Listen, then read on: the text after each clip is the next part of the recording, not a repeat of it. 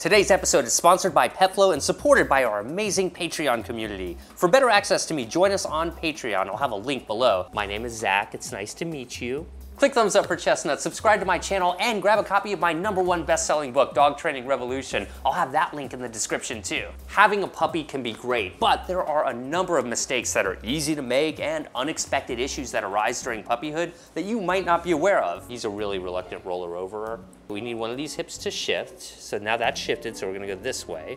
You may also not be aware that you can eliminate the chore of going to get your dog's food 2 to 3 times a month too. It's as easy as going to PetFlow at the link in the description, selecting your dog's favorite food, and telling PetFlow how often you need it to be at your front door. That's all there is to it. Every time he gets up, I'm pulling it away. 2 things happen when you get your pet's food from PetFlow. Your life becomes easier and you're supporting the dog training revolution. I'm gonna have a link in the description, and be sure to enter code ZACH30 when you check out and you'll get $10 off your first 3 orders. That's a great deal. There you go. And you gotta be quick to get those treats going. Roll over, good job.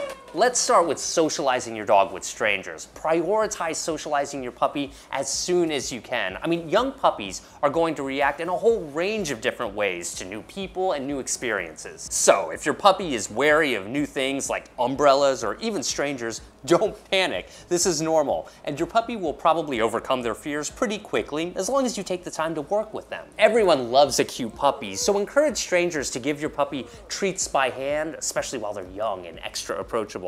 See, your goal is to calm them, reassure them, and create good associations around things that might make them apprehensive. You know what? I bet this will make you feel a lot better. Why don't you chew on this? Encourage your dog to walk up to people by giving the stranger a great treat. And if your puppy is too reluctant to eat from a stranger's hand, you can even have the person toss treats to your puppy until they're more comfortable. Now, if you make it a priority to go to public places like parks several times a week and really expose your dog to lots of different people and friendly, vaccinated dogs, you should notice steady improvement. Plus, this has the added benefit of getting your dog used to public places so that they'll act normal when they're in public in the future. That's always a good thing. I think Chestnut knows how to speak already. Watch this. Speak.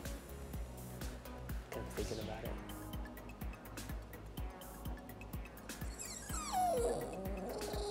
it. Yes! That was really good. And you can see there how it looked like for a moment he wasn't gonna do it. I didn't just repeat myself and say speak, speak, speak. I just waited. Next, lots of people are really caught off guard by their puppy's inner Tasmanian devil. See, excessive puppy biting is normal. If you've got a really scrappy puppy biter, it can be really tough to overcome at first, especially if you're an inexperienced trainer. So, practice sharpening up your timing, your genuine enthusiasm, and your consistency. But most importantly, don't give up. Now let's talk about chewing. I mean, this is just a fact of life. Puppies chew, and they really don't understand what you expect of them yet because it takes months to establish good communication with a dog. So to offset this, you need to flawlessly control their environment to keep them from chewing things that they're not supposed to. Plus, you'll want to provide lots of different chew toys of varying textures. That's important as their chewing taste will vary tremendously throughout this period. The main thing you need to do with these guys is provide them with lots of age-appropriate exercise, ideally early in the day, and then additional exercise throughout the day if necessary. It's unreasonable to expect hyper dogs to simply just calm down. I mean, we bred them for thousands of years to be excellent workers and to have the stamina it takes to get the job done.